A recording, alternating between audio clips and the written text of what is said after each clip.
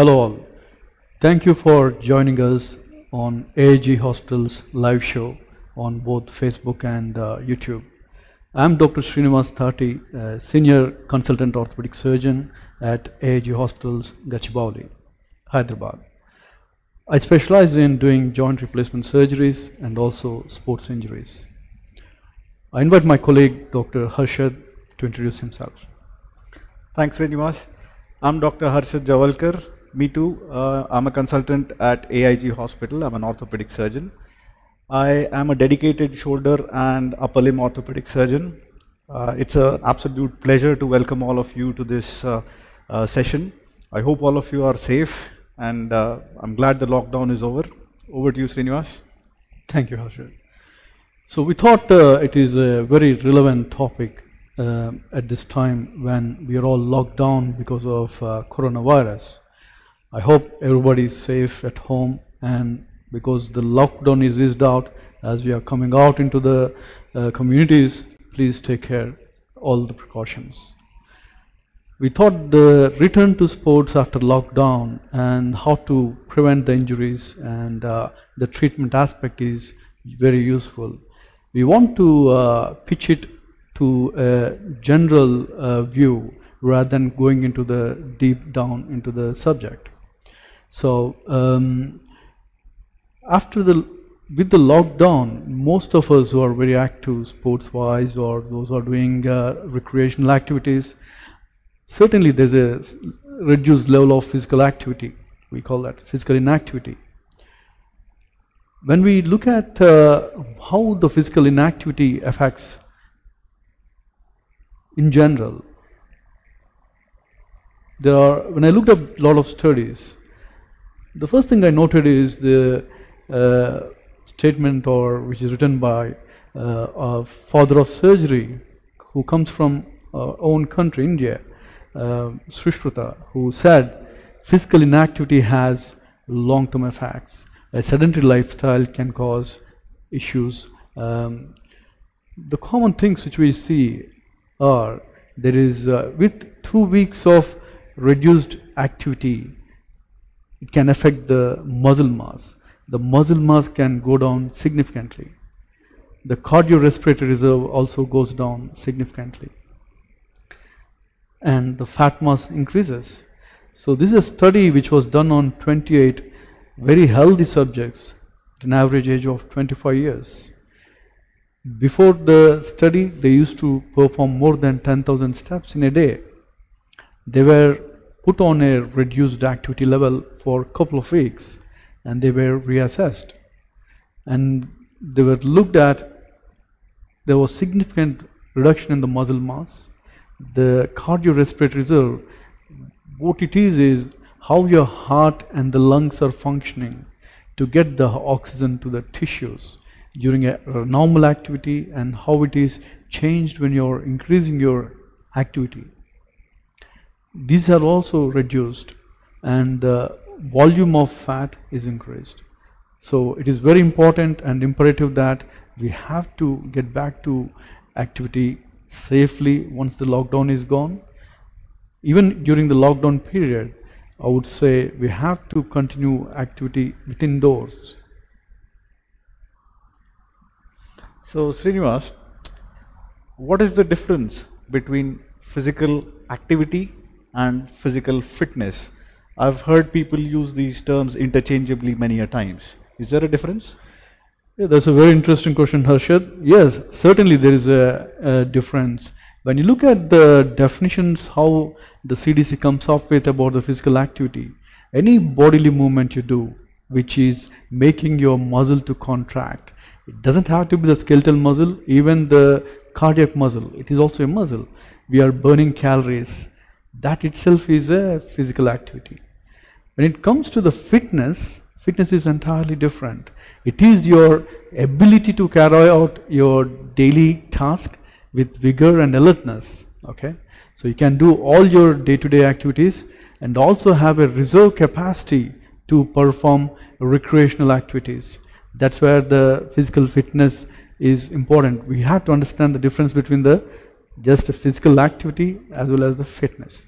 So fitness is where you have the reserve capacity to respond to unconditional or sudden surge in your activity.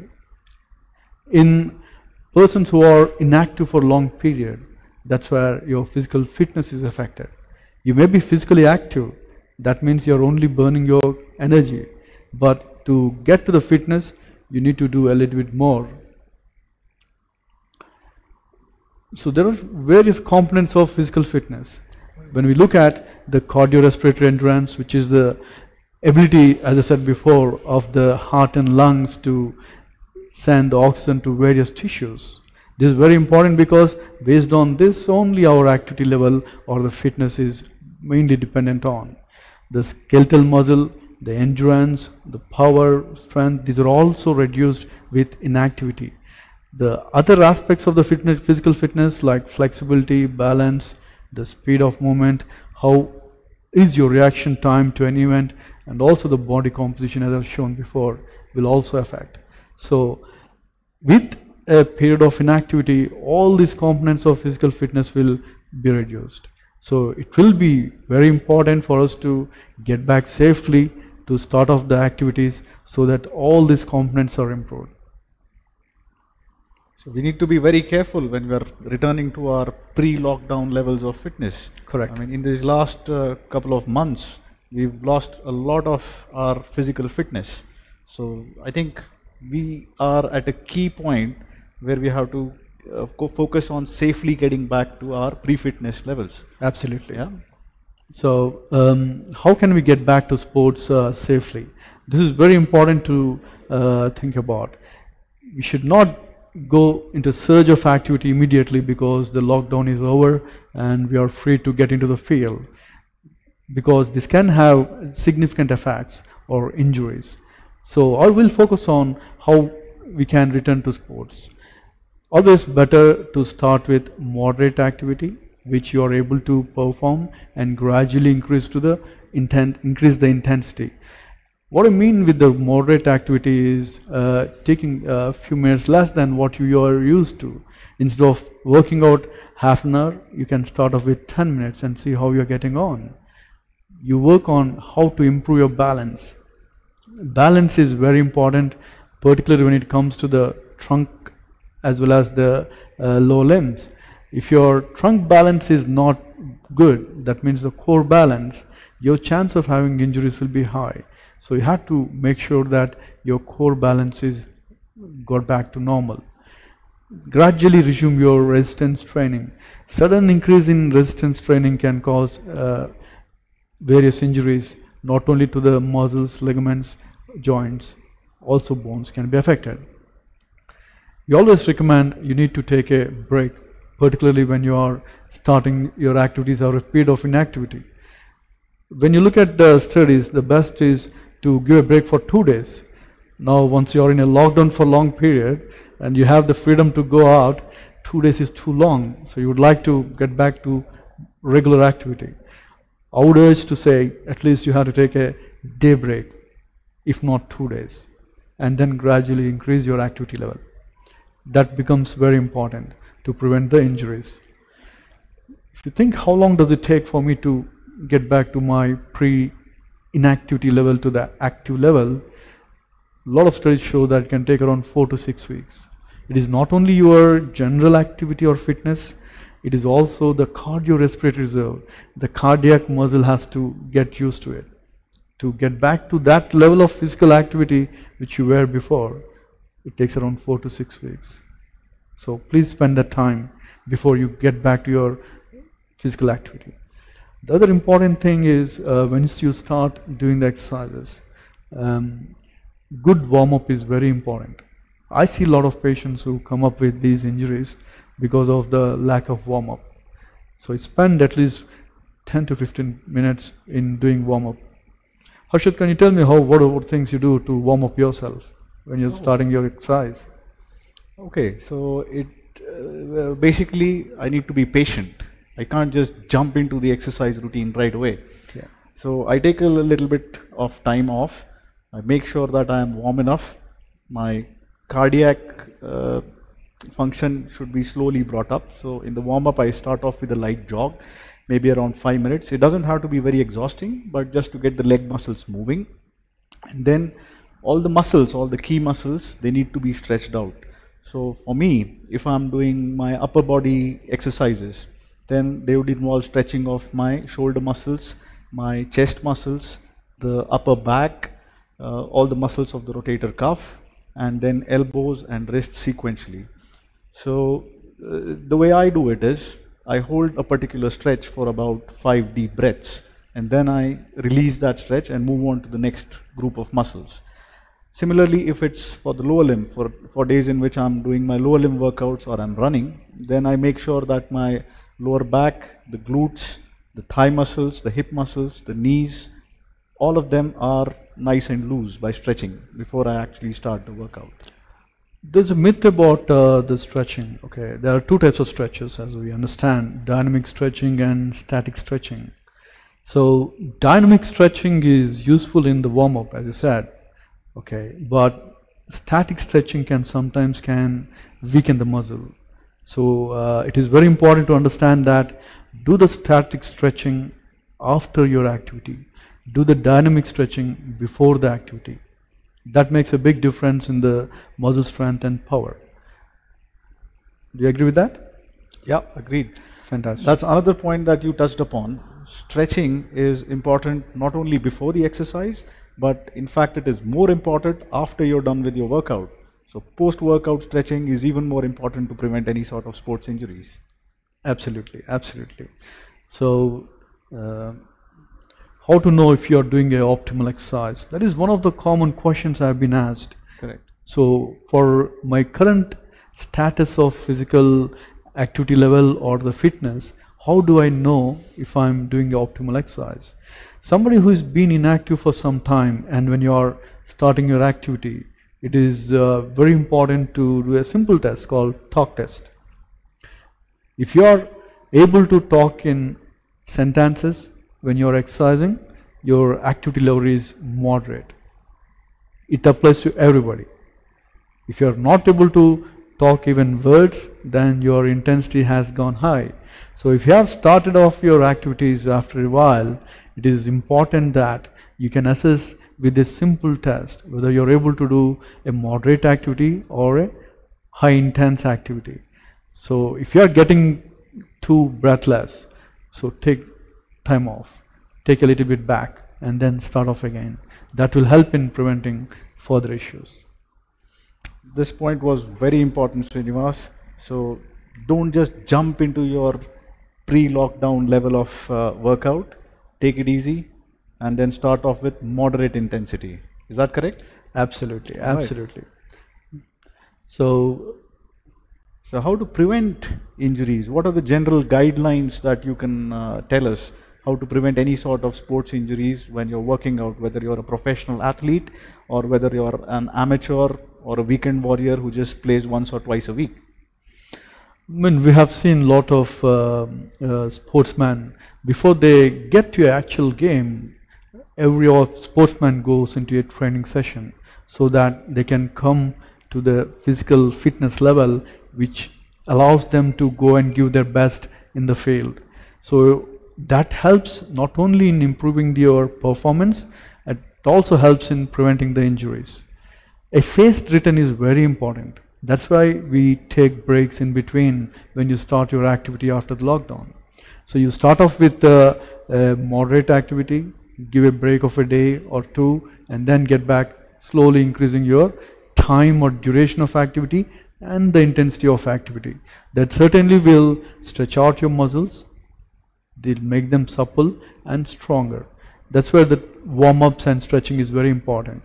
The other general measures you have to take, these are very important because these can also cause problems in the long term, like maintaining the hydration, especially the summertime. Mm-hmm. So don't jump into the activity in this hot sun. So make sure that you are adequately hydrated and taking not just water. It is very important to have the electrolytes in them. So keep using ORS, or simple form is the ORS. Use the ORS so that your electrolytes which are losing in the sweat are taken back in so that the body homeostasis is well maintained. Also use the protective equipment, especially when you're doing contact sports and non-contact sports, either of them, better to use the protective equipment. Like I do a lot of cycling, I always make sure that I use the helmet, I use my wrist protectors. That is very important so that you won't be in a position where you need to get these treated. So it's very important. There's a good saying, prevention is better than cure. So always take these precautions to prevent. The other problem which we can see is overuse. Especially in amateur sportsmen, we see that they tend to go for a big goal. That certainly can affect the muscles or the ligaments in a big way. So try to avoid overuse. Overuse can have long-standing effects on your muscles and ligaments. Yeah. So these are things I would say will certainly help in preventing injuries. Can I add one more point to your Srinivas? Please, go ahead. When Srinivas says protective gear or equipment, does that include shoes as well? I guess shoes are really important for a lot of exercising guys. I mean, whether it is running, whether it is any sort of sports, shoes are probably the most important piece of equipment you could invest in. Can't agree more. And finding the appropriate shoe, because every sport has its own way of leverage when you're walking or bouncing on the floor. So it is very important to find the appropriate shoe. The running shoes are different from the shoes which you're going to wear for your racket sports. It gets a bit clumsy because you feel like, do I have to use all of these? Correct, too many pairs. But I think it is very important to do that so that you can prevent long-term injuries. And I completely agree. Yes, you need to have separate shoes for each activity. And we also see sometimes we are using the same shoe for a long period even when they are worn out. So please keep changing the shoes. Check how your shoes were before the lockdown. I know the shops are closed, but yes, it is also important to make sure the shoes are appropriate before you get back to your sports. Yeah. All right, so let's move on to the next question now. So what are the common sports injuries that we as orthopedic surgeons see in routine practice? In general speaking, we can break it down tissue-wise. Okay, the commonest injuries we see is the muscle tears. The second commonest is the ligament tears. In some patients we can see tendon injuries and also bone injury or fracture dislocations. Sorry. So when you look at the muscle tears, why does the muscles tear or strain when you start back your activity after a period of a break? Majority of times it is because of the tightness of the tissues. When you're not doing the activity, the stretching of the muscle is not adequate. Once you jump in to start your activities, particularly like racket sports, badminton or tennis, or even running for the distance, what you're doing is you're stretching the muscle significantly. When the muscle is tightened and short, when you're putting the force which is needed to get you through the activity, that can cause micro tears. Sometimes the micro tears can become macro tears, which can cause pain. When you think about the activity, any physical activity you do or exercise after a period of break, we always get a lot of pains or aches in the muscles. This is mainly because of the micro tears in the muscles. Fortunately, they heal by themselves. But when it comes to macro tear or a bigger tear in the muscle, it takes long term to heal. They can form scarring. That can also affect the muscle function in the long term.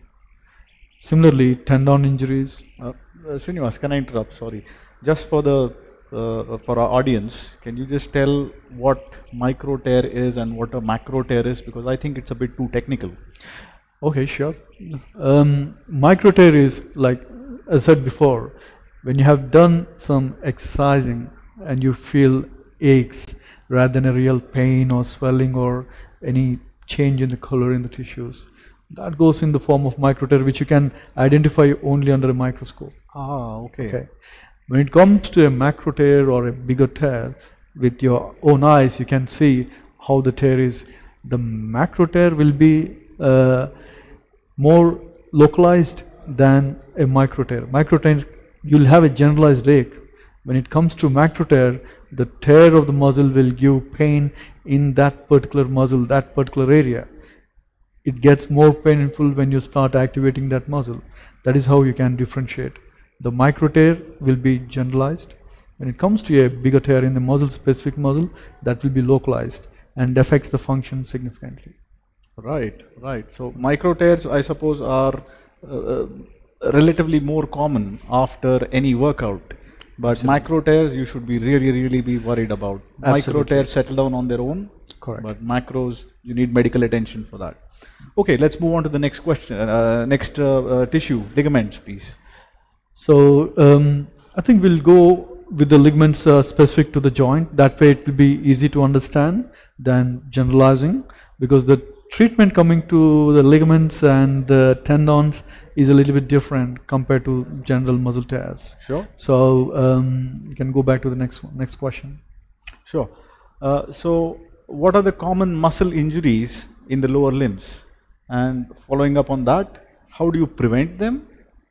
And if they happen, how do you treat them? Thanks, that's a very good, important question, because the commonest injuries we see, especially after a period of inactivity, is the muscle injuries. In the lower limbs, the common muscles which we see which gets affected particularly are calf muscle. There are two big muscles in the calf, gastrocnemius and soleus. These can be torn easily, especially when you haven't done adequate warm-up. So to prevent this injury, yes, you have to do good warm-up and good stretching. Dynamic stretching is very important for this. And post-activity also you have to do the stretching of these muscles.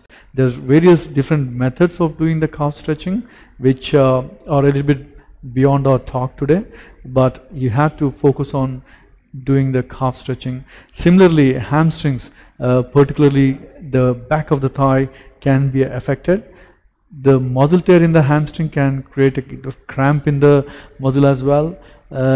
This can affect the way you're running. The running can be significantly affected. You can also see these muscle tears in the racket sports. Groin tears, particularly the inner thigh muscles, are proximally affected, and we do see them in majority of the people who are playing racket sports. So when you're doing racket sports, it's very important to get a good warm-up, do your dynamic stretching before you start your activity, and gently get into the sport than jumping in straight away. It may be sometimes you have to resist your urge to hit a longer shot. You got to take your stretch a bit less, especially when you started the game back after inactivity. Once you are used to it, then you are okay to get back onto that. So very important to take it gently. When it comes to the treatment, this is a very generalized thing which can be used for a muscle injury or a ligament injury or any injuries. So first thing is protect.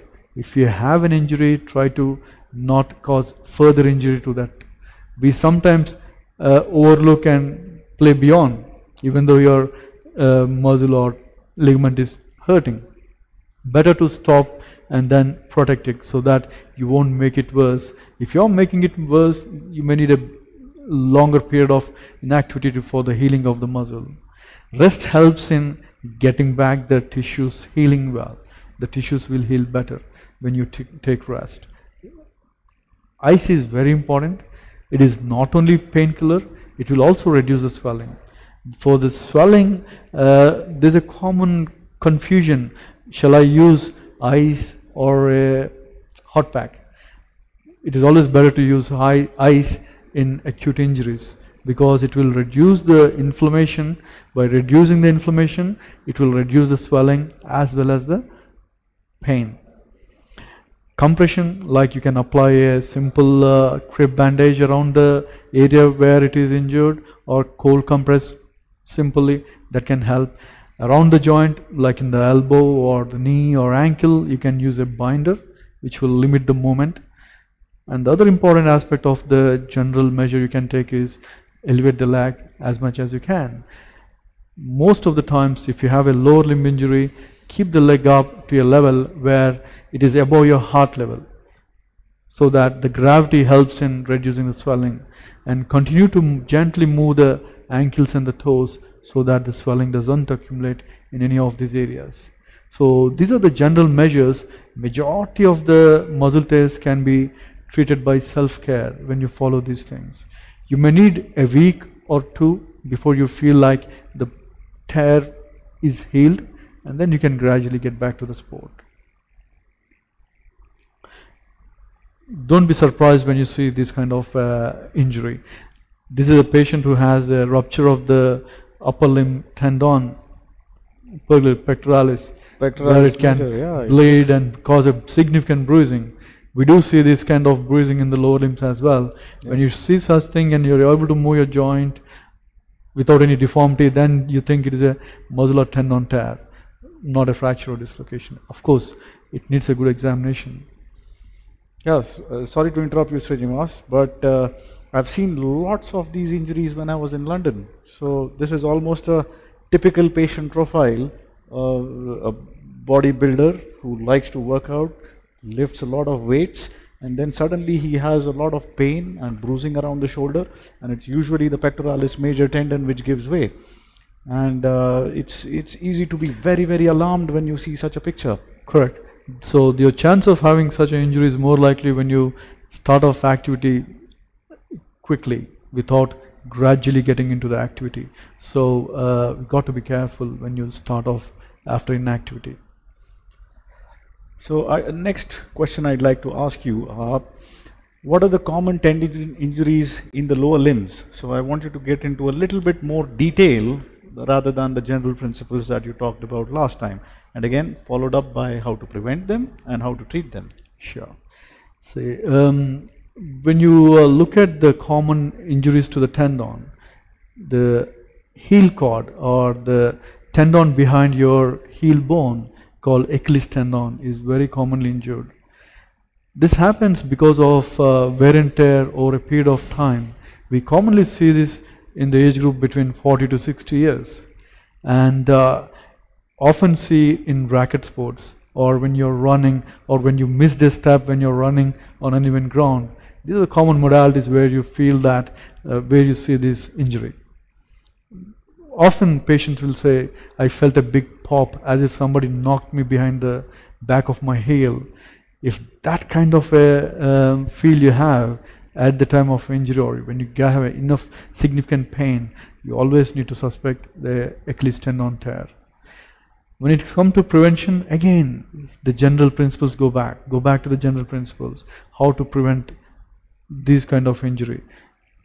Getting gently into your activity, doing proper warm-up, and gradually doing dynamic stretches, and then slowly ramping up your speed in performing the activity. And at the end of the activity, continue with the stretches. This will prevent the tendon tear often. When it comes to the treatment, majority of the Achilles tears or the heel cord tears can be treated non-operatively. We can give like a cast where the foot is put in a equinus, where it allows the tissue to heal up together. If the patient would like to be more functional, nowadays we are using walking boot, where the foot is still kept in equinus and gradually will get the foot back to a better position.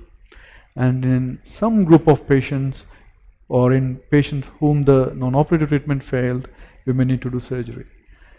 When it comes to non-operative treatment, it can take around 6 to 12 weeks before you can get back to sports. It doesn't change even when I operate. So there's not much difference when it comes to treating non-operatively in a cast or a boot, or when you're doing operation. So tender Achilles tears, you can treat non-operatively or operatively. Majority of the times we follow non-operative treatment. The other common injury I said is around the knee, the patellar tendon or the quadriceps tendon. When you look at the knee joint, the kneecap has a big tendon which is formed from the muscle on the front of the thigh. This happens in deceleration injuries, like if you are doing a fast run and suddenly you stop, the force going to the muscle can pull off the tendon which is attached to the bone. Similarly, it can happen on the other side of the tendon, other side of the bone, which is the patellar tendon. In both the scenarios, the treatment would be doing surgery, because non-operative treatment in these injuries have shown really bad results. So patients will feel a lot of pain around the knee. They'll have significant swelling. They feel that the knee is very unstable and will not be able to straighten the leg. These are the symptoms which you can see in case of a quadriceps tendon tear or a patellar tendon tear. Quadriceps tendon tears are common in the elderly. When it comes to patellar tendon, you see it in more of a younger age group. So whichever age group, the treatment remains more surgical, where we have to do surgery.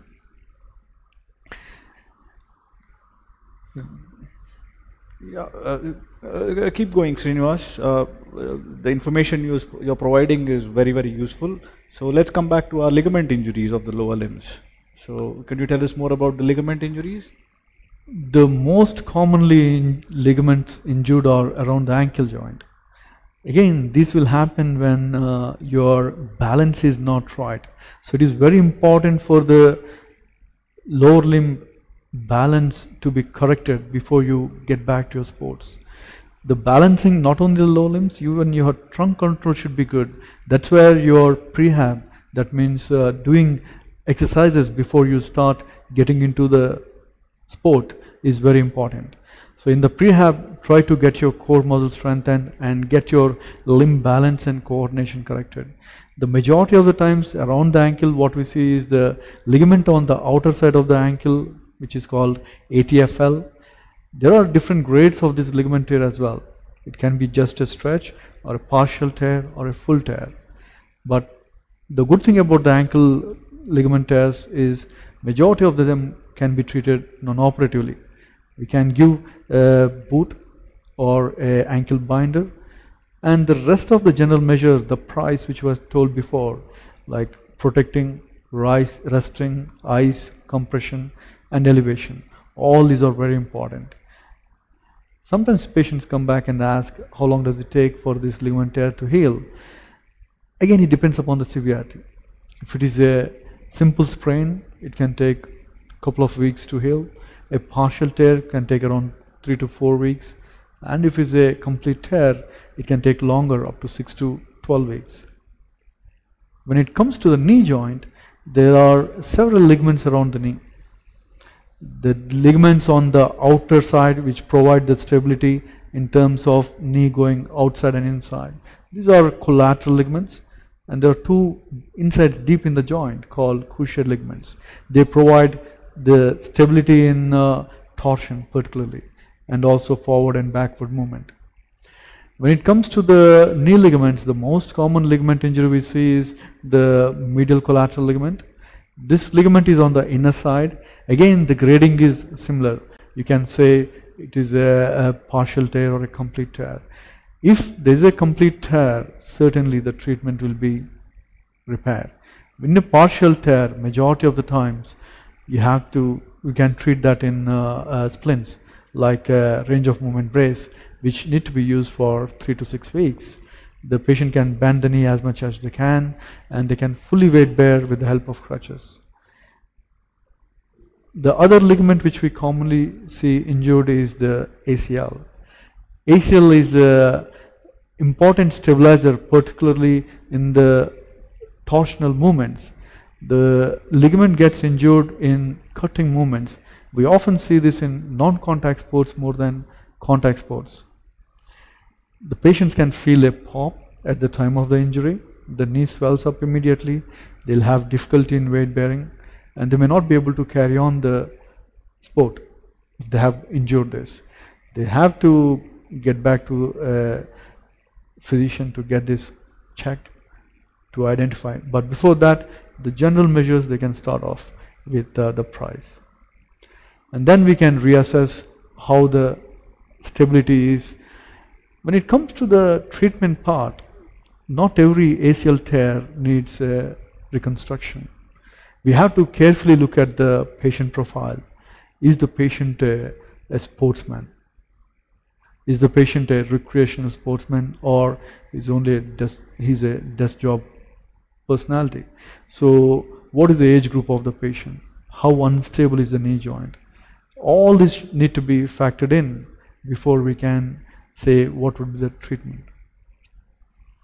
There's a simple rule of noise where we say 1/3 of the patients who have ACL tear can be treated non-operatively.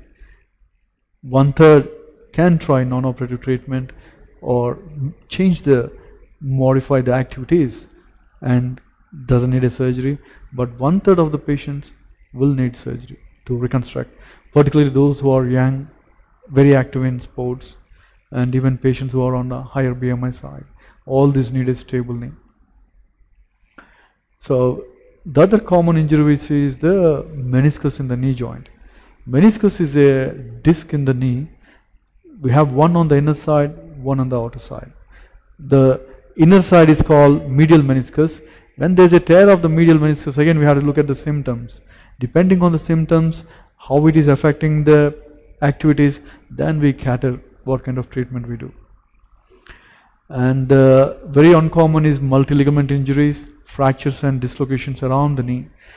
If there is a multi-ligament injury, majority of the time it is associated with a subluxation or dislocation. These definitely need a operative treatment, and you have to get back to the surgeon, a sports specialist. I hope that is I covered most of the common lower limb injuries. Yes. Now we can get into what are the common injuries. We'll ask our expert, Dr. Harshad, what are the common upper limb injuries, how we can prevent and treat. Thank you, Srinivas. So there are a lot of injuries common around the shoulder and the upper limb. I'd like to state that most of the general principles of treatment have already been covered by you. I'd also like to say that the treatment of most of these injuries is usually conservative. That means it does not need an operation. It needs rest, and along with that, good rehabilitation. And only the very few injuries which are severe, which incapacitate the athlete, only they need operative intervention. So the common injuries around the shoulder are the rotator cuff. So the rotator cuff is a group of muscles which actually cover the ball and socket joint of the shoulder. They actually hold the ball of the shoulder and pull it into the socket. So they are commonly injured. I see quite a lot of shoulder dislocations in my routine practice as well. I mean, they can be first-time dislocators, or they can be habitual, repeated dislocations which can occur. The treatment differs slightly, but most of them, they get better. Dislocation of the joint between the collarbone and the shoulder blade. This is the joint at the top of the shoulder. Even those injuries are pretty common. These are more common in contact sports. Fortunately, they are not so common in India, but they are seen in accidents quite a bit. And fractures of the collarbone are very common. But fortunately, again, like I said, most of them, they get better with a period of rest and without any surgery. There are a few more injuries. There is a labrum tear. Labrum is a ring of cartilage which deepens the socket of the shoulder joint. These are commonly injured in any athlete who does a lot of overhead activity, or if they are racket sport players, especially in bowlers of cricket, tennis players, badminton players. Labral injuries are pretty common. Is there any difference in age group among all the injuries? These are very common in young sporty guys. Rotator cuff tears are common in slightly more elderly, so middle-aged and above people, they tend to have rotator cuff tears more often. And the younger people, they tend to have shoulder dislocations and collarbone fractures more common. It's basically, it depends on the strength of the tissues. Okay. When it comes to how do you prevent these, especially the upper limb injuries? Oh, you covered most of them, Srinivas. So the treatment, the prevention principles are the same as you mentioned. I'd like to add a few more. I mean, these are subtle but important things which we need to follow. The usual protection, rest, ice and compression along with elevation of the injured part needs to be done. And usually you need to seek medical attention if the pain and disability does not settle down in a few days. Most of the injuries, they require rehabilitation. Some of them, like I mentioned, may need surgery followed by intense period of rehabilitation. Stretching is key to prevent the surgeries, not just before but after. I'd also like to add a few more things. Know the rules of the game that you're playing. Know the proper form and technique which you're playing. For example, in tennis, there are a lot of grips which we can hold it. Continental is one, and there are different types of grips that you can use. It also makes a difference whether you're using a single-handed backhand or a double-handed backhand. How your shoulder circumducts when you're going for your serve. So all these techniques are also key to prevent shoulder injuries. So make sure you have a coach, you follow the techniques properly, and follow the rules of the game as well. Obviously, I don't have to get into that, but rules are there to ensure that the game stays a game and does not result in any injuries. And you need to be patient. You need to have the mental makeup to know when to relax, when to give rest, and when to actually continue with playing. I know I've played a lot of sports when I was younger. I played a lot of basketball in college, and the temptation to get back on the court with a sprained ankle or a nagging wrist pain is too much. So you need to have the patience to control that urge. Hopefully that answers your question, Srinivas. Absolutely, absolutely. So, what is the treatment of the rotator cuff tears if there's somebody with a cuff tear following a sports injury? Right. So, like I already said, rotator cuff tears are very, very common. They're probably one of the commonest sporting injury which we see in the shoulders. Not all injuries of the rotator cuff end up in tears. Fortunately, again, most of them, they are just sprains, strains, or even partial tears in which there is only partial tearing of the cuff of muscles which surround the ball and socket joint.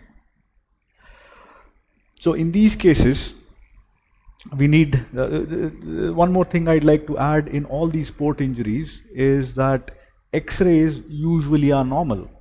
So it's very easy for layperson to say that, oh, I got an X-ray done. It's easy to share the X-ray with your known people or doctors who you're friends with. And then you say that the X-ray is normal, but why am I still having the pain? One thing I'd like to add is most of these injuries, most of these soft tissue injuries, they need a detailed clinical evaluation followed by further imaging of the soft tissues. Most commonly, we use MRI scans, but in certain cases, for example, in rotator cuff tears, ultrasound is also shown to be very, very useful. Of course, there are some caveats there. It has let's not get too technical on that. Okay. We can have a separate talk on how we can assess them. Let's go a bit general because we're getting too many questions here. All right, we need to answer a lot of questions. We are flooded with a lot of questions here. Sure. So what we'll do is let us finish off your general consensus and then we'll get back to the questions so that we have a pattern on that. I hope the viewers will agree with that. Thanks for that. Sure, sure. All right, so I'm excited that we're getting a lot of questions already. Okay, so rotator cuff tears, if it is a frank tear in a young athlete, they need surgical repair. And it usually entails some time off, usually about 3 months before they can get back to their activities. The next common injury that I see around the shoulder is a shoulder dislocation. I'm sure you know a lot of people who have shoulder dislocations. So the treatment principles are broadly that first time dislocators, that is the first time the shoulder dislocates, it is usually non-operative treatment. That means with a period of time off from the game, and this is after the dislocation is reduced. Usually a period of time off ranging from a few weeks, 1 week to about 3 weeks. With rehabilitation, they can go back to the sports. But unfortunately, in the younger the patient and the more severe the injury, it tends to be a repeated dislocation. So it can get into recurrent dislocations. So whenever the shoulder starts to dislocate more often, that time you need to repair it. So unfortunately, that is the time they need to take a lot of time off, and then they need surgery to repair the damage done. And then could you go to the next slide, please? Yeah. So this is what it looks like on the MRI, and the image on the right is done after surgery. So usually with surgical treatment, again, it has to be followed by a lot of physiotherapy to get this movement and the strength back. And in the majority of the patients, keyhole surgery is successful, but occasionally we need to do a bigger procedure, an open procedure in which bone block is applied. Okay, yeah. That's great. So certainly it's very important to prevent recurrence. So Absolutely. you have to take a call early on so that you won't get into the recurrence of a dislocation. Absolutely. Makes a big difference, right? Yeah, the more number of dislocations you have, the harder it is for me to operate and then for you to get back to your original shape as well. Another common injury is dislocation of the acromioclavicular joint. Don't get scared. So it is the joint at the top of the shoulder between the collarbone on the front and the shoulder blade. So it is very common in contact sports. It is very common in road traffic accidents. And fortunately, as it is in the pattern of all the other injuries, most of them, they do not need any surgery. They get better with rest and lots of rehabilitation for a few weeks. But occasionally the injury is very severe. The collarbone has moved out of its location quite a lot, and that time it needs to be brought back and then kept in its place with surgery. This usually needs a few weeks to months of time off from the sport, but the results are usually pretty good. And this is again a collarbone Already I think we fracture. spoke about the collarbone fractures, so we'll move on to Yeah. the next one. Yeah. So what is this labral tears? So labrum, like I said before, it's a ring of cartilage which deepens the socket of the shoulder joint. It also gives it a lot of stability. So especially in overhead activity involving racket sports or in bowling, the muscle pull along with the movements which are there, it causes a lot of stress on the ring of cartilage, and it can tear. It often presents with vague, dull, aching pain around the shoulder, and it's particularly aggravated when in certain positions of the shoulder.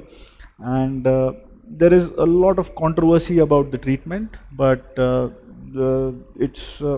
the general principles are that the minor degrees of tears, they usually get better without surgery, but the more severe ones, they need arthroscopic surgery. That means keyhole surgery to repair the tear. There are lots of ligaments around the shoulder as well. Actually, we have a question on this shoulder ligament. What is the therapy for costoclavicular ligament injury? Costoclavicular ligament injury is, do you mean costoclavicular or coracoclavicular? Costoclavicular. Okay, that's a very specific question. Correct. So generally speaking, coracoclavicular injuries are a lot more common than costoclavicular injuries. Costoclavicular ligament is the one which holds the rib cage to the collarbone, and usually it does not cause any problems as long as the other ligaments are doing the job. If the shoulder blade is being held to the clavicle, to the collarbone, and that joint is intact and the collarbone is in place, if it hasn't moved much, then it does not need any surgery. The treatment is non-operative with the Price protocol, rest and ice. I think that should do right for the costoclavicular. Very unusual injury to have. Exactly, it's not a very common injury at all. So ligaments around the shoulder, there are plenty of ligaments which can get injured. I'll not get into the depth of this because these are slightly more unusual, but if the treatment principles are the same. If you're severely disabled, then you need surgery, but otherwise most of them settle down with lots of conservative treatment and rehab. Another particular condition which is very, very common in the upper limb is what is known as tennis elbow.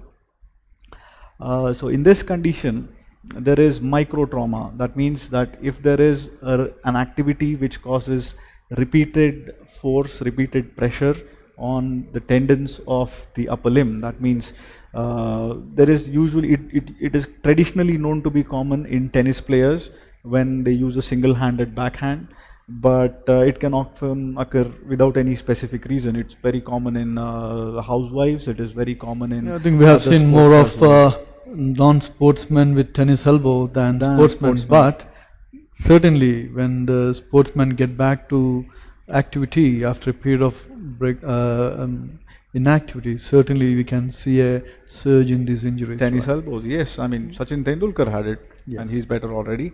The treatment is general price treatment followed by rest.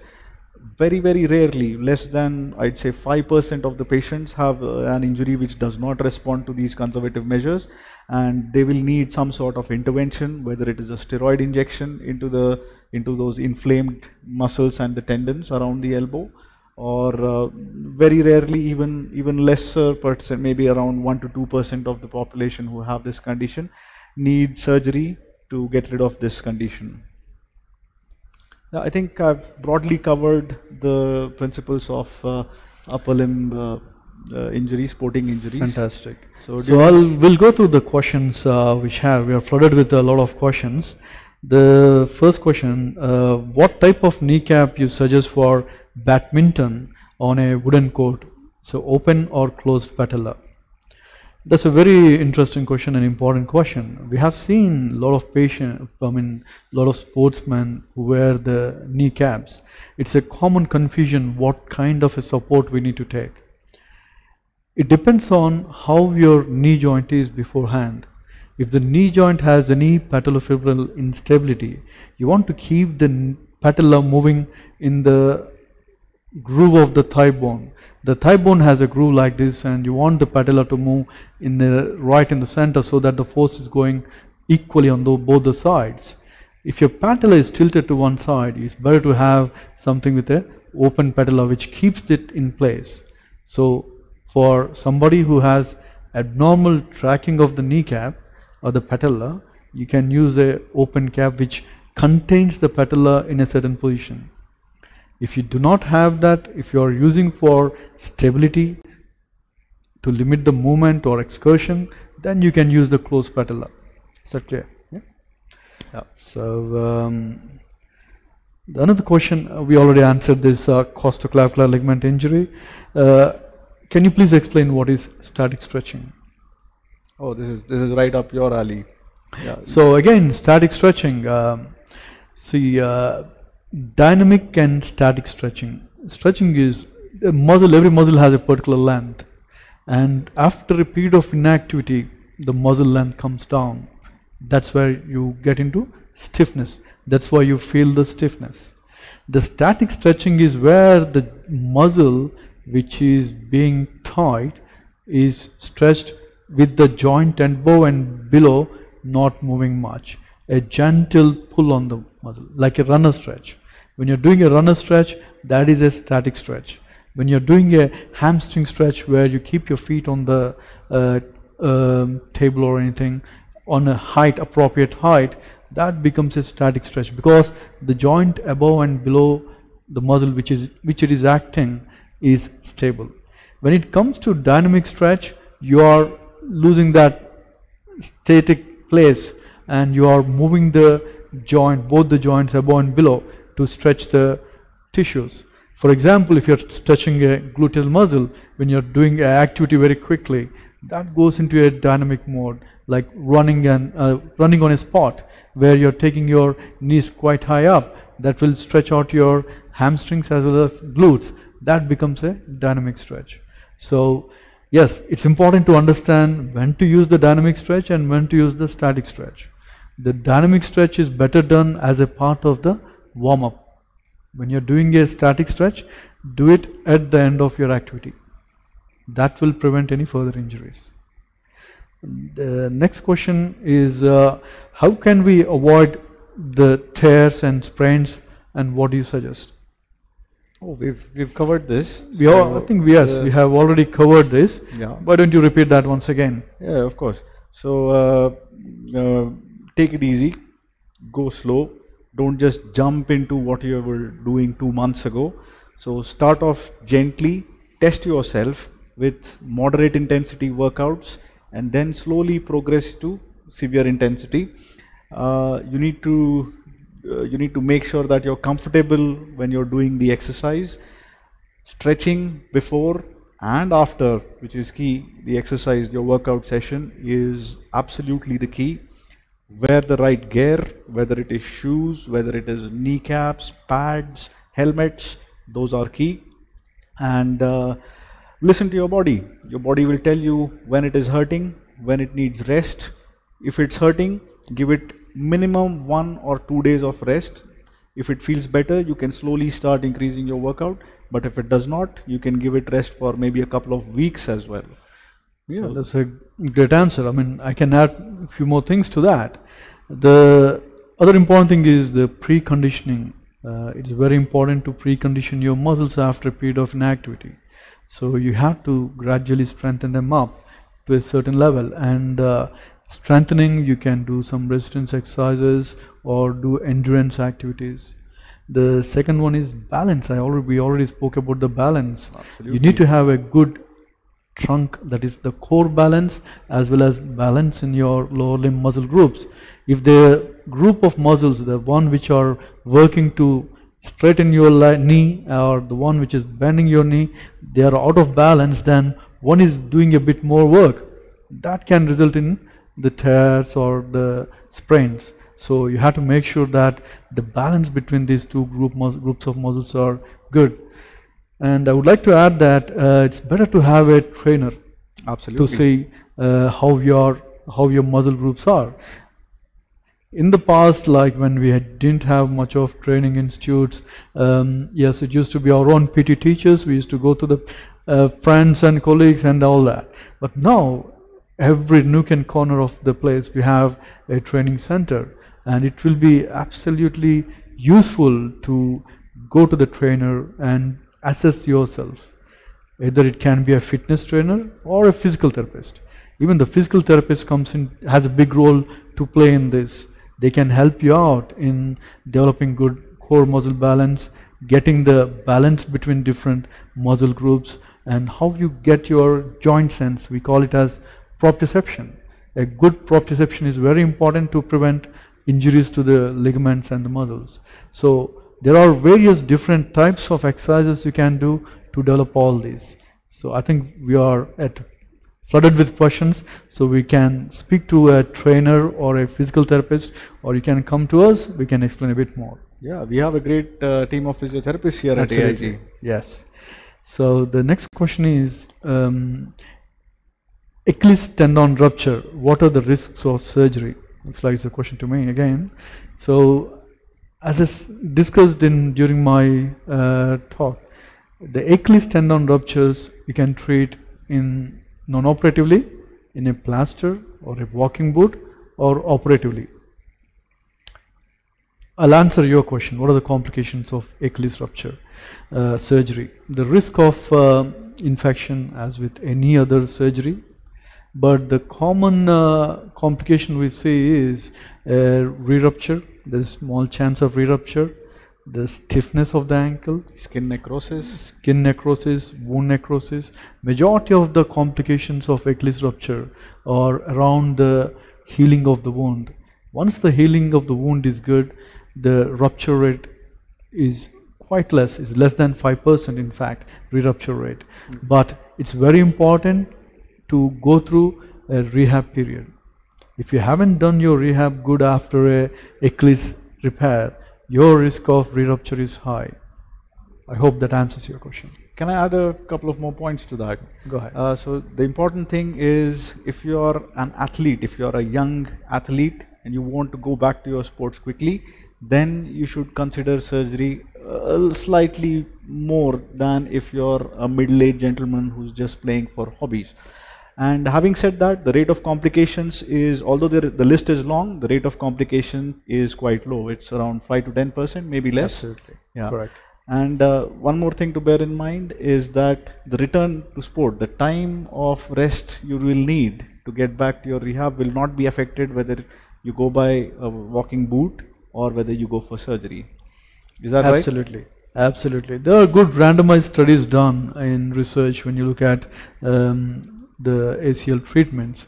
I think we can discuss that at a later stage, but the risks of surgery with ACL, if you have taken good wound care and if the wound heals well, the other risks are very uncommon. But it is very important to have a good rehab after the surgery. Don't let this list of complications scare you away from surgery if you need it, if you genuinely need it. Yes, absolutely. So the next question is, how should we treat a common sports injury immediately after it happens? It's a very good question. Oh, so I'm sure he's already gotten the answer from our talk. The take-home message is there, and just let me repeat simple things like protection of the part with some splint or with a kneecap or elbow support, along with rest, which is key. Icing the part, you can use, you don't have to have a proper ice pack. You can, whatever at home, you can keep ice cubes in a plastic packet at home, and then you can do intermittent icing of the affected part. It doesn't have any side effects. Maybe you can do it as many times as needed, maybe 2 times to 5 times per day, and then as long as you're comfortable with it, it should not cause any blisters on the skin and those sort of things. And this is more appropriate in the extremities, which is elevation of the part. So for example, if you have a wrist injury or a knee injury or an ankle injury, it gets difficult with the lower limb injuries, but the upper limb injuries, to reduce the swelling and the inflammation, we ask them to elevate it. The general principle is that it should be above the level of your heart. So if you're having a twisted ankle, and you should be lying down, prop your leg up on a couple of pillows. If you're sitting up, prop it up on a stool. If your wrist or elbow is injured, you might need some support as an arm sling pouch, which is commercially available in all pharmacies. So these things generally take care of the majority of the injuries. But if you're still in pain, if you're still not able to go back to your workout, come see a specialist. So good answers. I would like to add a couple more things. Assessment of the injury is very important immediately after you had an injury. If the body part, it can be upper limb or lower limb, if it looks very much deformed, try to get it back into a position where it is stable, comfortable. Try not to force it to get to a comfortable position, better to leave it in that position and protect the limb, discipline the limb. Then you can do the rest of the things. But if you have a deformity, that means it's a significant injury. Absolutely. I mean, that's very important to understand, and you need a immediate medical attention. Please take the person to the closest available healthcare facility. Absolutely. Everything I said was about minor sports injuries. If it is fracture or a dislocation, correct, seek attention immediately, like Srinivas absolutely said. There's another good question. How do we know if someone torn his ACL? We have already discussed about this. I will repeat that again for the benefit of the viewers. ACL injury is common in non-contact sports, or certainly when there is a sudden change in the line of movement, a cutting movement happening when you're walking fast briskly and suddenly you have to turn, the knee can go into a different position we call as a valgus position, and that's when the knee ACL tears. Majority of the patients will say they heard a pop in the knee joint. They hear a clicking sound in the knee joint. Along with that, you develop immediately swelling. The difference between a MCL tear or a meniscal tear with the ACL tear, the meniscal tears usually swell up gradually over a period of time.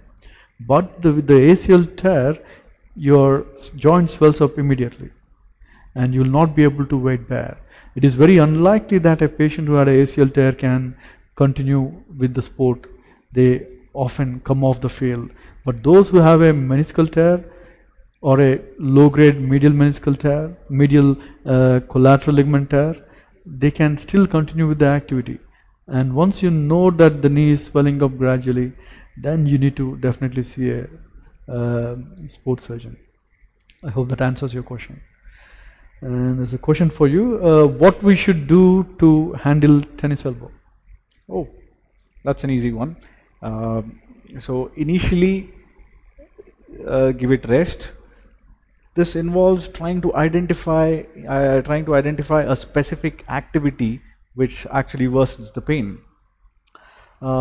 Usually racket sports, it's pretty easy, but in routine household activities, it could be something as silly as lifting a bucket of water, or in the kitchens, when in traditional Indian kitchens, when we are making rotis and chapatis. So when we press the dough down, belna jo kehte hain. So when we do that, that activity can worsen it. So try to identify one specific activity which is actually causing the pain to aggravate, and try to avoid that. After that, you can try lots of rest, ice, compression and elevation, the usual things. We have commercially available tennis elbow braces which support the muscles, which goes over the upper part of the forearm, not where it exactly hurts, but a bit lower down. And over-the-counter medications, you can get these at any pharmacies, but please don't take them without medical supervision. Aceclofenac, paracetamol, so painkillers and anti-inflammatories usually do the job. So majority of the patients get better over the next few weeks with this treatment, but some of them, they are persistent and they need to come see us. We can offer them injections of steroid into the inflamed region. These are very safe. Usually most of them get better with this, and very, very rarely, if you're an athletic person, it might need surgery to repair the tear and get rid of the inflammation. To summarize, like majority of the tennis elbow we see more in non-sports personalities than sports personalities. A sports person having a tennis elbow, you recommend to go with the non-operative measures first, like as you said, applying ice and all those. A splint is very useful. How do you tell your patients where to wear the splint? Because I do see some patients who can, unfortunately, wear in a different way. What is the best way of using the splints, and how do you use the splint? There are lots of commercially available splints available. There are different makes and models. There's no uniformity of the form in which they are customized. But the principle is that you apply it over the forearm, over the muscle belly. So the tennis elbow pain will be around the bony prominence of the elbow. That is not where you put on the brace. It has to be a couple of finger breadths below that, over the most muscular part of your forearm. Certainly, what it does is, when you're placing it below there, the area where the muscle tissues is pulled, probably that is rested. That is how you get the pain relief. So you're moving the area of pain, or giving rest to the area of pain, and you're making the lower area of the muscle to do the work. So this bit of the tissue is rested. Correct. That is the main principle of why we use the tennis elbow. Absolutely. So, yeah, good. That's a great answer. And we have another question. I think we already answered this question. This is an interesting question. It can be for both of us. Is it must to see a doctor all sports injuries, or any solution you suggest? That's a bit vague. So, see, as we said in our discussion, majority of the sports injuries are muscle tears, which can be self-cared. Majority of them. Some of the ligament tears, particularly around the ankle or the elbow or shoulder, can be taken care of by general principles. But there are some injuries where you definitely need to see a sports surgeon. Particularly for example, in the shoulder, rotator cuff tears, they need a specialist. The shoulder dislocation or labral tears, they need a specialist surgeon. Particularly, it is better to go to a specially trained shoulder surgeon or a dedicated shoulder surgeon than going to a generalist, because the outcomes are better, especially for the sports or even the non-sports personalities, when it is treated by a dedicated specialist.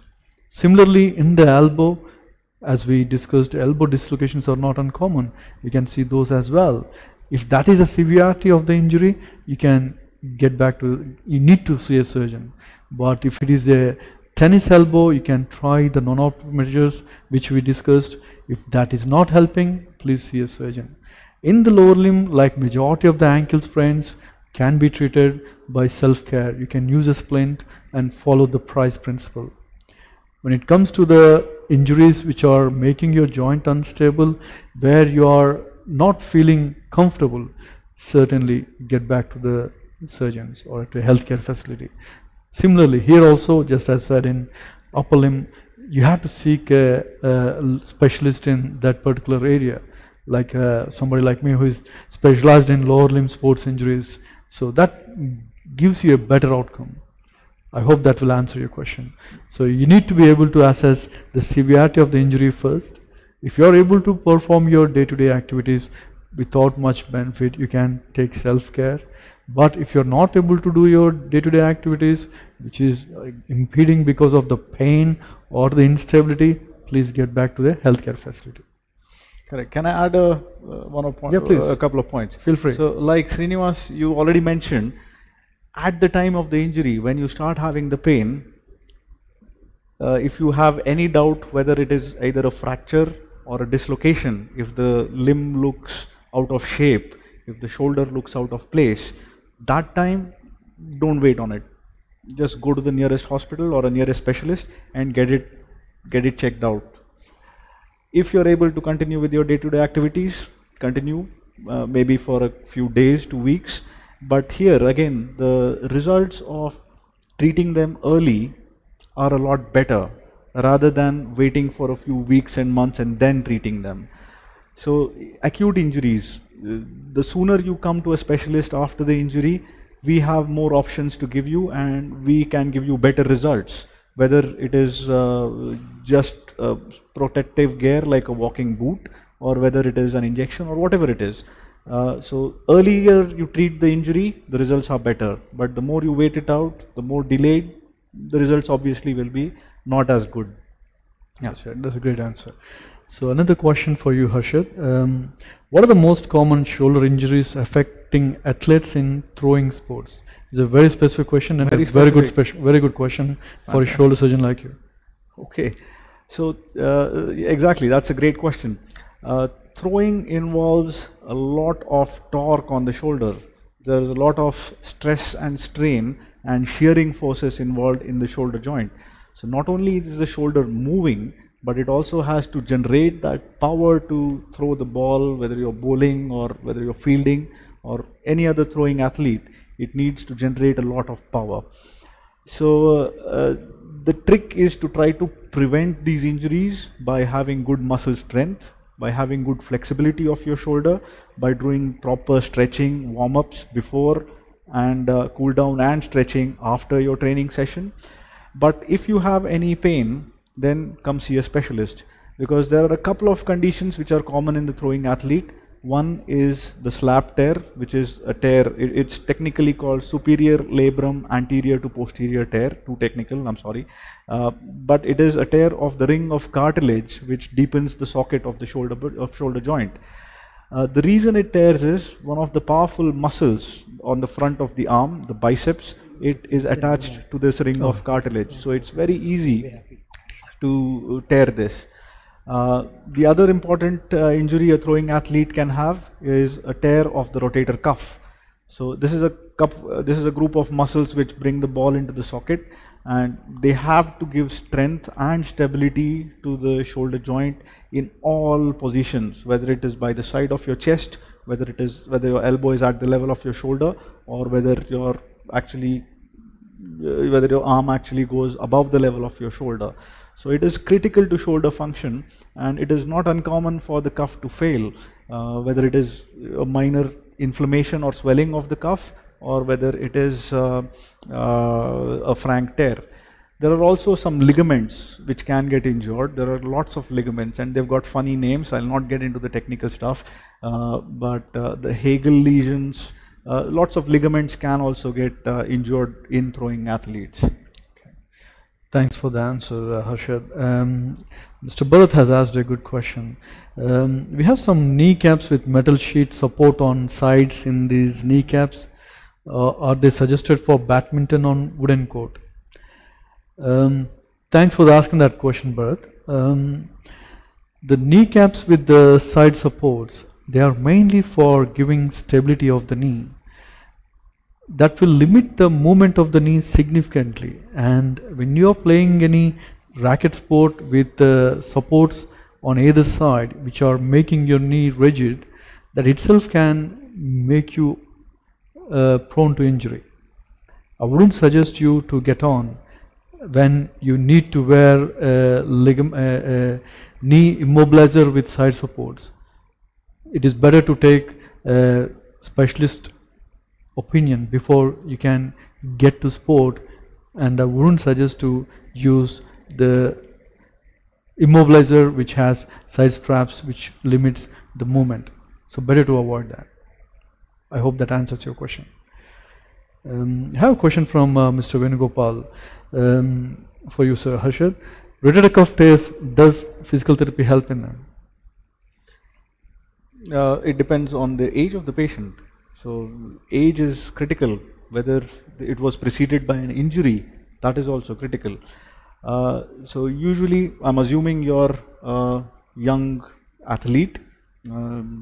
If you're a young athlete or even a recreational player, if the rotator cuff tear happens after an injury, if you can recall an injury when you were trying to smash the shuttlecock or the ball, or whether you were doing any strenuous activity and then suddenly after an injury, if the rotator cuff tears, then usually they do well with surgery. On the opposite side of the spectrum, if you're a middle-aged or an elderly person, then rotator cuff tears can happen without injury as well. So these are known as degenerative cuff tears, degenerative rotator cuff tears. So studies have shown that by the age of 60, a lot of asymptomatic individuals, that means people who do not have any shoulder problems or pain, they just got 100 of them and got scanning done of the shoulder, and they found that out of 100 people at the age of 60, around 25 to 30 people had degenerative cuff tears without any problems. They just were able to manage without any sort of problem in spite of having a cuff tear. And when they took 70 years old, when they took 100 people who were age 70 without any shoulder problems, and they checked the rotator cuff, it was almost 50 to 60% of them who had rotator cuff tears, and they were managing absolutely well without any problems. So these elderly people with degenerative cuff tears, they usually do not need any treatment. So it depends. Physical therapy has a role to play, but it depends where you are on the spectrum. So younger people, they do well with, younger people with traumatic rotator cuff tears, they do well with surgery followed by physiotherapy. And the older you are, or whether it is a degenerative tear, then usually physiotherapy is the only answer. It might need to be supplemented with steroid injection or local anesthetic and steroid injection into the shoulder. But again, these are just general rules. It is individualized to each patient. Absolutely. So I think that is where is the key is, right? Individualizing or specific to the patient needs. As a specialist, that is the role we play. Absolutely. We can understand the patient better, and there are patient groups who can get better with therapy. A lot of them do need physical therapy, but there are special group of patients who need surgery, and post-surgery also physiotherapy is very important. It's key. It is the key for success of the surgery in rotator cuff tears, or for instance ACL tears or repairs around the knee joint. So yes, physical therapist has a key role to play. We should not be ignoring. Sometimes my patients come back and say, can I watch this video on YouTube, and can I do my own therapy. Unfortunately, I don't think that is a great idea. I know during the lockdown period, yes, we are limited and you have to follow that. But post-lockdown, it is very important to do the therapy, especially in the initial periods, under supervision. That way, you will activate the muscle groups which are very important to maintain the joint function. The trick movements will happen without our knowledge, especially those who are not trained to identify the trick movements. Once you start doing the trick movements, you can end up with the chronic problems. That's where it is important that you do the therapy with the therapist supervision so that you can do the right exercises. So another interesting question, I think is for me. Pranavi, she's asking, can you please suggest some good exercises for the flat foot? Is anything to be worried with the flat foot? That's a great question. Flat foot is a very common normal variant. I'm saying it is a normal variant because there are a number of people who can have a flat foot throughout their life and they can have a normal life. But some patient group can develop problems with the flat foot, particularly those whose foot becomes a bit rigid or where the muscle balance is not right. These are the group of patients or people who can have problems with the flat foot. The simple exercises you can do to improve the flat foot is to go up on the toes, a single toe rise or a double toe rise. But if your flat foot is causing any discomfort, it is better to see a doctor and then be assessed, and then you do the appropriate treatment rather than doing it as a blanket therapy. So any flat foot causing any symptoms, better you get assessed and then do the therapy accordingly. The next question is interesting. We are getting alternate questions. For Mr. Hari Prasad asked this question. For shoulder dislocation treatment, do you suggest anesthesia for the dislocation? I think the problem means in the acute dislocation. Acute dislocations, yeah. By anesthesia, yes, it is a very painful condition. An acute dislocation or the first dislocation that somebody has, it is extremely painful. And it is made worse by the fact that all the muscles surrounding the shoulder, they are in tremendous spasm. So the body nature is trying to prevent any sort of movement in the dislocated joint. So without anesthesia, without any sort of drug which relaxes the shoulder muscles, which takes away the pain, the dislocation, attempts at reducing the dislocation, that means trying to get the shoulder back into the joint, are very, very risky. If the muscles continue to be in spasm, that means without any sort of anesthesia, we can tear off the soft tissues, the labrum, the rotator cuff, maybe even it can cause fractures when we are trying to fight the muscles and put the shoulder back in. So preferably some form of anesthesia should be given. It doesn't have to be a formal full anesthesia in the operation theater, but at least some sort of sedation and muscle relaxation in the A&E, in the emergency room, can be given. It has to be given to reduce the first dislocation. Yeah, I think I agree with that. In the first dislocation in somebody who is very muscular, but how about the elderly who are frail, who got a dislocation? We do see them. Do you do it still with under anesthesia, or you want to give a try?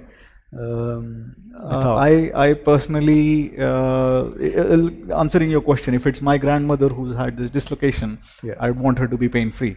So I'll actually give some painkiller, some sedation in the ER to make her at least drowsy and take the edge off the pain. And then yeah, I mean, that's a really important question. I mean, the message we need to give out. Especially the elderly, without anesthesia, the risk of fractures are more. And we should not be doing something which can be more painful. So avoid trying to manipulate their dislocated shoulder without the anesthesia. Better always to do under anesthetic because it is less painful, the muscles are relaxed and easy to reduce. Correct. The other thing is in a recurrent dislocation, what do you say? If the patient has a recurrent dislocation, are you happy for the dislocation to be reduced without anesthesia? Like if it happens in a field, do you suggest them somebody to try? So usually it depends on a lot of factors. So I've seen a lot of patients who are 100% sure that they have dislocated their shoulder and they manage to get it back. It all depends on a lot of things. So if the first time dislocation, if it causes a lot of bony changes, if it causes an impaction fracture of the ball of the shoulder joint, or if it tears off the soft tissues which are stabilizing the shoulder in the front of the joint. So if these occur, then it can make self-reducing the dislocation quite tricky. So of course, by all means, try to do it, but be gentle. So if it happens, be safe. And you have to understand what is the problem, or the person who want to reduce it should have done it before. Yeah? Yes, that makes sense, right? Absolutely. That's great answer. Thank you. A question from Shyam Gunda. You have talked about starting moderate and gradually increasing intensity when you get back post-lockdown. Can we relate to that in terms of heart rate? That's a great question, Shyam. Yes, certainly you have to understand that with every activity we do, our resting heart rate will go up. The reason why we do warm-up to start with before starting any activity is to improve your base level of heart rate to a higher rate, so that the tissues which are getting active get adequate oxygen, there's good blood pumping into the tissues. So yes, absolutely, but every age has certain limit of heart rate where it can go. So you got to be careful. If you're feeling really very fast heart beating, like palpitations, it is causing any discomfort, certainly you have to reduce your intensity activity. The key is listen to your body. You have to learn how to listen to your body. If you're listening to your body, your risk of having injuries are very less. Okay. The next question. Hello Prasad. Prasad asked, sir, when do you recommend to wear braces in knee injuries? How good braces will help in ligament injury, and how fast recovery will be? Thanks for the question, Prasad. Certainly, we have gone through that in the previous talk. I would reassess. The braces in the knee injuries depends upon what type of injury you have. Is it the ligament tear? Is it a injury to the meniscus? Or if it is a ligament tear, is it the severe tear or a partial tear or a stretch of the ligament? So depending on the severity, we would advise the brace usage. If it is a simple stretch or sprain where the patient is able to walk without any discomfort, but only on activity he is getting pain, I don't think we need to use the braces. They can get on with that. But if the patient has difficulty in doing the day-to-day activities or even taking few steps, then certainly we will suggest to use braces. Majority of the ligament injuries, particularly the medial collateral or MCL tear around the knee, or LCL tear, which is less common, they heal up in 3 to 6 weeks. Usually by 6 weeks time you can get back to majority of the sports. But ACL tear, if you have an ACL tear and it is symptomatic, like the knee is unstable, it is causing you pain and giving way, then certainly you need to have good physiotherapy. The physiotherapy to balance the muscle, to get the swelling down, to get your movements improved, and then after periods, say 4 to 6 weeks, you reassess. There are two schools of opinion when it comes to ACL tear. One school says go early and fix or do the surgery in patients who need a surgery. But the other school says wait for some time, let the tissue heal, let us reassess, is the patient symptomatic with the ACL tear or not. I think I'm a second school guy. I want to reassess, give the conservative treatment first and see how much the patient's function is at a later stage, when the pain is reduced, when the swelling has gone down, and when the movements have come back. Then you take a call. If the patient is still symptomatic, then you say you may need surgery.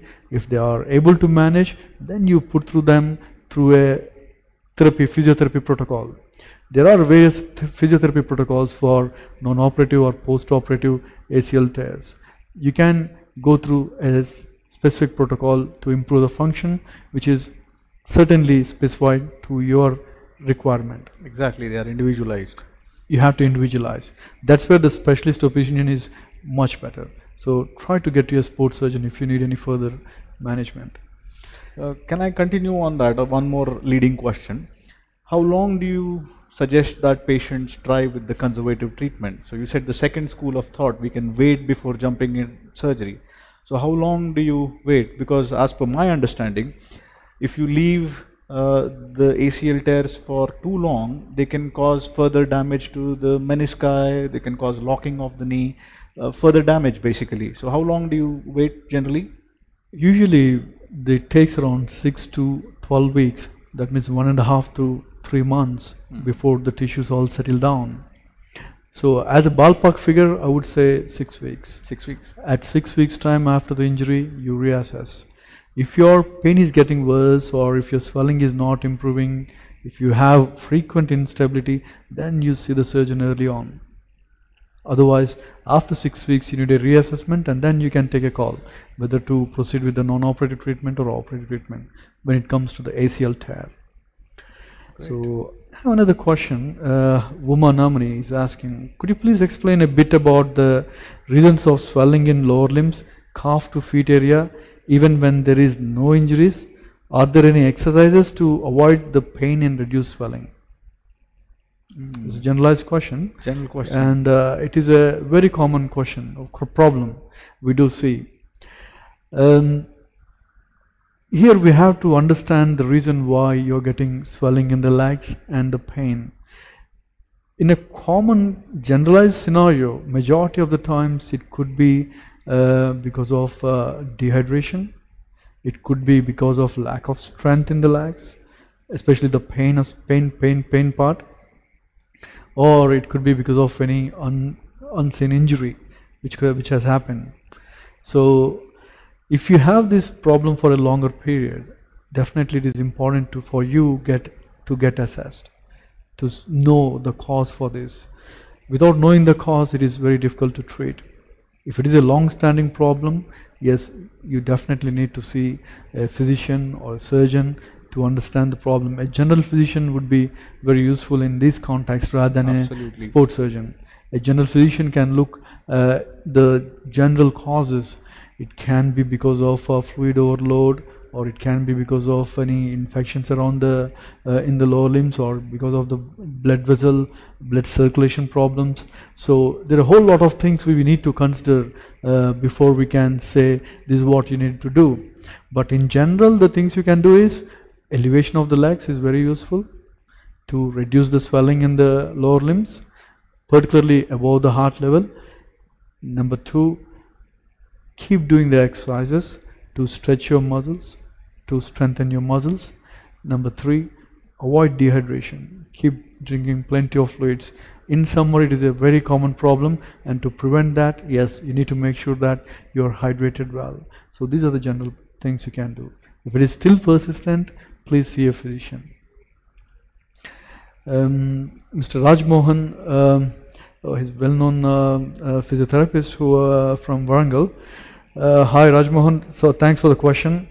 A patient is 74 years, unable to do range of movement activities, specifically over shoulder joint. Is there any recovery changes without surgery? Because patient having multiple problems like cardiac pacemaker. So as I understand, this 75-year-old patient has difficulty with range of movement activities around the shoulder, and she also has multiple comorbidities. So what would you advise to them? Oh, of course. I mean, the main priority in this patient is to get relief from the pain, give her movement back, and as much as possible try to avoid any sort of surgery and anesthesia on her. That is key, because we don't want to worsen the problems with her pacemakers, and she's elderly. So based on the information that I have, she seems to be suffering from a frozen shoulder. So it is usually, it is also known as adhesive capsulitis. It is very common in diabetics. It is very common in people who have heart ailments, whether it is a pacemaker or even a simple stroke, even a simple cardiac arrest, which is recovering, can cause frozen shoulder. So in this specific elderly lady with a lot of comorbid conditions, I will suggest a lot of over-the-counter simple painkillers, maybe like paracetamol, and along with that, good physiotherapy. So in the physiotherapy, there are different techniques. You can gently try active assisted movements first to try to get the range of movement back. And as the movement improves, to get rid of the pain, we can try to step it up by adding some more resisted exercises. If she is not successful, if she is not happy with these two measures, then we can consider a little bit of further imaging. We will need an X-ray to make sure that there is no other problem. Like for example, arthritis of the shoulder is very common in this age group. So a simple X-ray might do the job, or sometimes we might need to get further imaging. And of course, MRI will not be possible in her, maybe an ultrasound scan of the shoulder to check for any soft tissue injury around the shoulder. So here at AIG, we have started what is known as ultrasound guided targeted injections. So by this method, an ultrasound machine, which is very, very safe, we use it in pregnant women as well. So the same ultrasound is used to assess the shoulder joint, the soft tissues around the shoulder joint. And in cases with difficult adhesive capsulitis, we give what is known as a targeted injection. So the needle is accurately placed within the shoulder joint, in the glenohumeral joint, the joint of the ball and the socket of the shoulder. And at that specific place, a cocktail of a small tiny dose of steroid and anesthetic and saline is injected into the shoulder. So what this does is, this not only reduces the swelling there, the local anesthetic and the steroid reduces the inflammation within the shoulder joint, but also the saline, it sorts of stretches the capsule of the shoulder joint. It's something like blowing a balloon. So once the shoulder joint capsule, the covering of the shoulder joint is stretched out and the inflammation is decreased, then our data shows that there is a lot of improvement in the pain, and along with that, the movements are also increased. Sometimes, occasionally, as is common in the society, these injections can be given without the ultrasound as well. But you have to realize that these are blind. I myself give a lot of these injections without the ultrasound, but they are not as accurate. So ultrasound gives us the added benefit of accurately giving the medicine where it is needed. So injections, yes, I'll definitely recommend injections for this lady, but after a proper evaluation, we have to rule out certain other conditions like arthritis before we go for this. Yeah. So I hope you got the answer. So certainly, to summarize, first we have to identify the cause by examination and if required imaging. Then treatment-wise, try simple painkillers. If that's not working, targeted. So you don't want to take a second chance with this patient. You want to give a perfect one short solution. Exactly. And this could be, as Dr. Harsha said, ultrasound guided injection into the shoulder, which will make a big difference. Got another question. I think we have running out of time. We'll try and answer these couple of questions before we conclude. This again a generalized question. Sir, does Mr. Arram Mallikarjun has asked this question. Does every grade of tear need surgery for athletes to improve their performance? That's a fantastic question. Exactly. It sort of covers the entire spectrum of tears. So the priority in athletes, let me go first, then you can follow up. So the priority in athletes is to get them back onto their career path as quickly as possible. Any time off that they have is detrimental, because they have reasonably short career spans. It's not as if they can continue sports well after 40s or 50s. So when they are at their peak, we want to give them the treatment which will make them pain-free, which will help them return to their pre-injury level of performance as quickly as nature, as quickly as biology permits. So in my opinion, if for example an athlete with a rotator cuff tear, he comes to me, I will straight away go for surgery, because the results of surgery are a lot more predictable. So I can give him an expected time frame, say after such and such months you can go back to your training. Whereas in conservative treatment, the time frame are not so clear, the treatment results are not so predictable. So I tend to be a little bit more surgically oriented in athletes with frank injuries. How about yourself, Srinivas? Certainly, as you said, depends upon the patient. You have to cater the patient, identifying the right patient. Not every patient needs surgery. There are specific group of patients who definitely benefit from surgery. Similarly, when it comes to the lower limb sprains, majority of the ankle ligament tears, they doesn't need surgery. If it is a grade 3 injury which is causing real instability of the joint in an athlete, yes, certainly that needs surgery. But if it's a grade 1 or 2, majority of the times we don't have to do surgery. When it comes to knee joint, again, if it is a multi-ligament injury which is causing instability, definitely surgery immediately. But if it is a isolated ACL tear, depending on the patient, we individualize.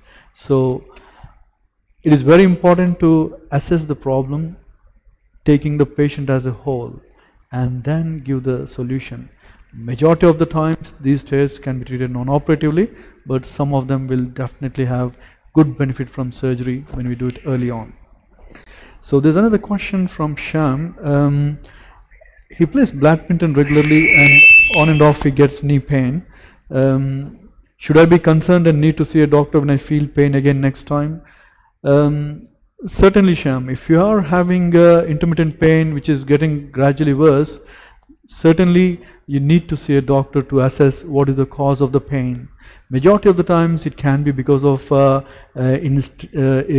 imbalance in the muscle groups working around the knee joint, or sometimes there may be meniscal tears or any ligaments involved. You may need a definitive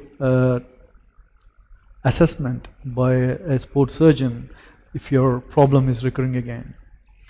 I think we'll close with another question. This is for Harshad from Chitralekha.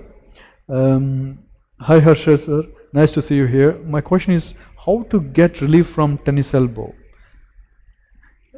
Ravi is suffering from this. He feel pains from shoulder to fingers.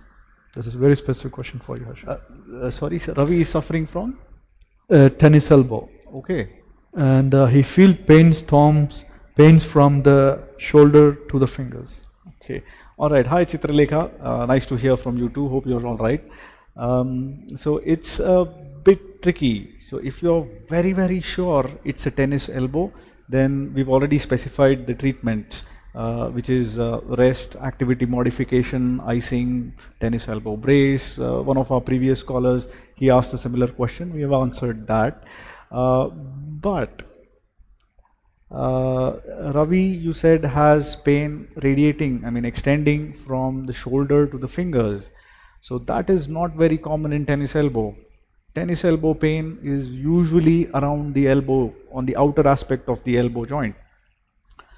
A similar condition like tennis elbow, it is known as golfer's elbow. The pain can occur on the inside of the elbow joint. And they are triggered by very, very specific activities which involve this movement. So lifting weights or resisted dorsiflexion. That means when you try to hold your wrist joint in this position and try to pull your hand up, they causes terrible pain. This reproduces the pain. Pain which, this is classical of tennis elbow or the golfer's elbow. But if the pain is coming from the shoulder and going down to the fingers, there are some other conditions which are completely different from a tennis elbow, which we have to evaluate for. So there are lots of causes why the pain can travel from the shoulder, or sometimes even from the base of the neck, the back of the shoulder, the side of the arm, and then they can go down to the fingers. Usually it is because of pinching of one of the nerves. So there are 3 nerves that go to the hand, and if one of the nerves is getting pinched in the neck, it can usually cause such symptoms. So before labeling this pain as coming from tennis elbow, I think it's reasonable for you to visit a specialist or a doctor and then make sure that it is tennis elbow, because we don't want these changes to become long term. Once they become long term, it's very difficult to get rid of the problem. So timely intervention, timely diagnosis, identifying the cause of the pain is key. So specifically in this, with the limited information that I have, I'd like to evaluate his neck as well.